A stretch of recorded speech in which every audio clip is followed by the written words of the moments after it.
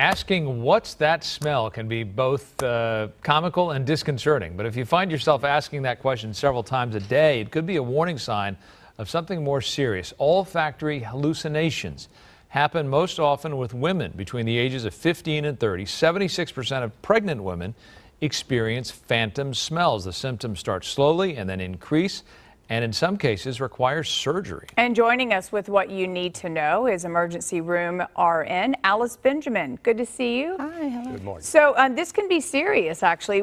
First of all, let's talk about what is the medical term. Right. So the medical term for this is phantosmia. So it's an olfactory hallucination, as you said, sometimes referred to as phantom smells. We're smelling something that's not there. But mind you, these often aren't pleasant smells. These are things that smell like burnt toast, burning rubber, molding smells, so things that are very obnoxious. So, and unfortunately, this is something that's very difficult to diagnose. It's very uncommon. However, 1 to 2% of Americans do report some type of smell disorder, and this condition attributes to 10 to 20% of that. And so someone will be in a group and say, do you smell that? And everyone's looking at the person like, no, what are you talking about? Is that kind of how?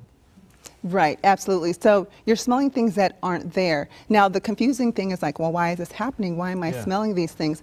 And it's really a biochemical condition. There's something that's going on. It's something that could be central to or localized to your nose, your nasal passageway. There could be polyps or problems in the passageway. Maybe you smoke or you have frequent sinus infections and that's causing problems there. Or it could be something that's more central to the brain, and so it could be an underlying symptom of more dangerous conditions. So are you supposed to go to a doctor if you're smelling strange smells? On an often, like pretty often, or how does that work? Right. So this condition, it's not life-threatening, but it is something that can significantly impact your quality of life. And unfortunately, it takes a person anywhere from 1 to 7 physicians to get a true final diagnosis. Wow. So it's difficult to diagnose.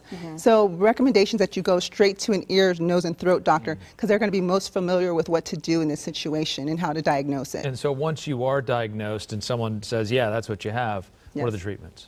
Well, there are several treatments, so depending on what is causing the underlying problem. So what they'll want to do is they're going to want to interview you to see, did you have an head injury, do you smoke, get some idea of what could be causing this. They're going to want to look into your nasal passageway to see if there's polyps or there's tumors, because maybe it's something that requires surgery and you can remove it. If we can't find that, it might move to a head CT, head MRI, and then there might be a tumor there, or you might have been and that would require removal. Or it could be that maybe you have epilepsy or you've had some head trauma that is causing the problems with your nose and those senses interpreting the smell to your brain. So the idea is that the brain is saying, hey, that smells like this, but it's really not that. Absolutely. There's like a crossage of passages there. So what we're smelling is being interpreted incorrectly by the brain, and so we're identifying it as an incorrect smell. Now, this is something, again, that can impact your life. So what we smell influences what we eat. So if you can't smell properly, you might have a decreased appetite and you might lose weight,